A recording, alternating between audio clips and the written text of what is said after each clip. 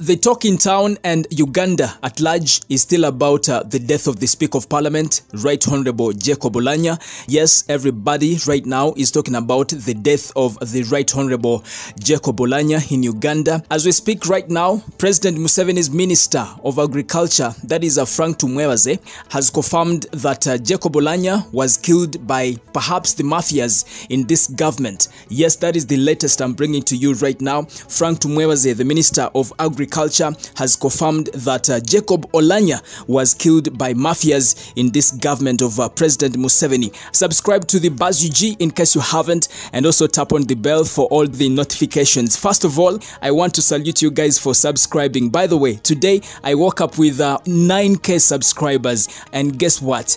I am right now in 9.5K subscribers. That really shows you that you're loving what I'm doing right here, and please invite other people to come and be part of us right here on the Buzz UG. Now, just like I have said before, that the Minister of Agriculture, that is Frank Tumwebaze, and this guy is NRM, super NRM. He supports President Museveni's government. You know, in a statement he published through his social media platforms, Frank Tumwebaze has actually confirmed that the Right Honorable Jacob Oulanya must have been killed by the Mafias in President Museveni's government. In a statement he published through his social media platforms, Frank Tumwebaze questions why the Mafias in Uganda are taking people value in our country, Uganda.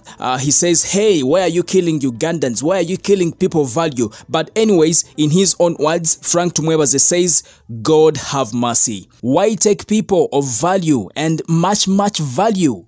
Another Mayombo-like death, so painful. Yeah, so you guys, you know that sometime back we had a UPDF official called Mayombo, and of course the story on ground suggests that Mayombo was also killed. Yeah, so that is why he's using Mayombo in his statement right here. Yeah, so to me this statement feels like Frank Tumwebaze is so heartbroken. I think some of these government officials know that in Uganda we have mafias that are silently killing Ugandans, but they don't want to point fingers, or maybe they don't know them, or maybe they are fearful to point at them. But I feel like, you know, some of these government officials know that, yes, we have mafias that are silently killing Ugandans. And of course, Frank Tumwebaze is not the first person to say that the speaker was killed. You know, I have been reporting to you that, you know, some people like Fred Lumbuye, Isma Olaxes, you know, these other people around on social media have also confirmed it that, you know, the Speaker of Parliament must have been poisoned by these mafias in Uganda. And of course, we all know that there is no smoke without fire. You never know these allegations are true. Anyway, this is something that I cannot confirm right here on the Buzz UG, but of course I promised that I'll keep you posted on whatever that is newsworthy, on whatever that is trending right here in Uganda. So what you have to do is subscribe to the Buzz UG. You can also get to invite your other friends to come and be part of us right here, so that we can become a very big family. Thank you so much.